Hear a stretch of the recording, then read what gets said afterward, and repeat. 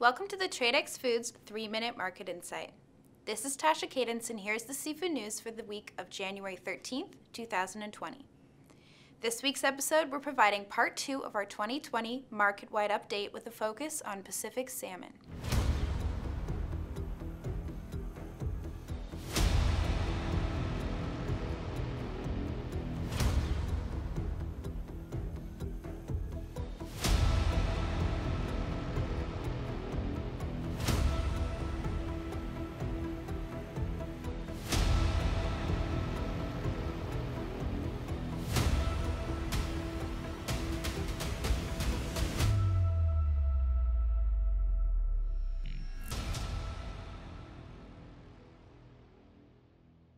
As we head into the new year, salmon prices are taking a downwards trend as plants are trying to get rid of their 2019 inventories.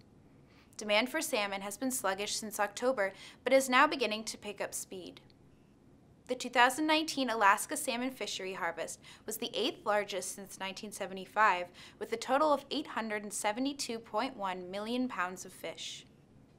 Alaskan salmon fishery was approximately 206.9 million fish, with an estimated preliminary ex-vessel value of approximately $657.6 million.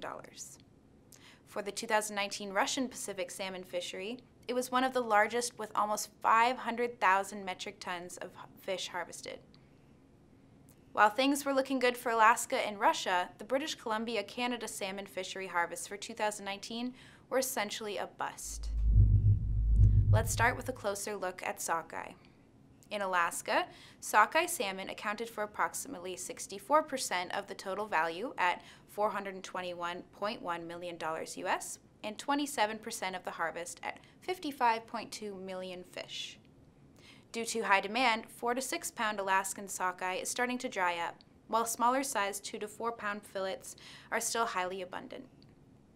Since 2019, sockeye prices have hovered between the mid $7 to low $8 range on once and twice frozen fish.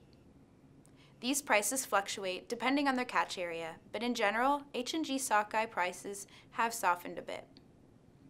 Contact our team as we have some good options on 4 to 6 pound sockeye, as well as 6 to 9 pound vacuum-packed FOB Seattle. Moving on to pinks. In Alaska, 129 million fish were harvested this year. In Russia, 2019 preliminary catch totals so far have showed almost 330,000 metric tons of fish. Alaskan pinks have been struggling to compete with their Russian counterparts, as prices on Russian pinks are much lower.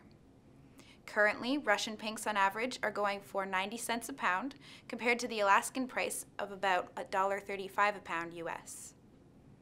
We are hearing Russian boats are still having difficulty selling pinks, and we've been told by EU buyers that they are still sitting on inventories from last year, which is why demand is so weak. Pink salmon were the second most valuable species, representing 20% of the total ex-vessel value at $128.6 million. Predictions for the 2020 pink salmon catch for the Southeast Alaska region is for weaker numbers. Chum salmon accounted for 10% of the value at $63.8 million and 9% of the harvest at 18.5 million fish. Our sources have told us that large-sized chums are becoming harder to come by. We are aware of multiple vendors that have held on to chums and hope to sell at high prices, but the market has softened and does not appear to have much potential to rise. Coho salmon contributed approximately 5% of the value at $29.6 million and 2% of the harvest at 3.8 million fish. Coho inventories are very light right now, which can be attributed to the demand for fresh fish during the season.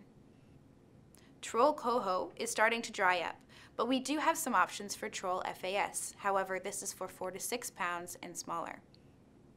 Chinook salmon has had a rough year. The third lowest on record was just under 0.3 million fish and an estimated preliminary ex-vessel value of $14.4 million. In Canada, the British Columbia Chinook fishery has taken a huge blow for 2019 and was a bust. Our recommendation is to contact us for your salmon needs. With the salmon market in its current state, there are deals to be had, and at Tradex Foods, we are wild salmon experts, so please don't hesitate to contact us directly for the best deals suited to your needs. Thank you for joining me for the Tradex Foods 3-Minute Market Insight. This is Tasha Cadence. Buy smart and eat more seafood.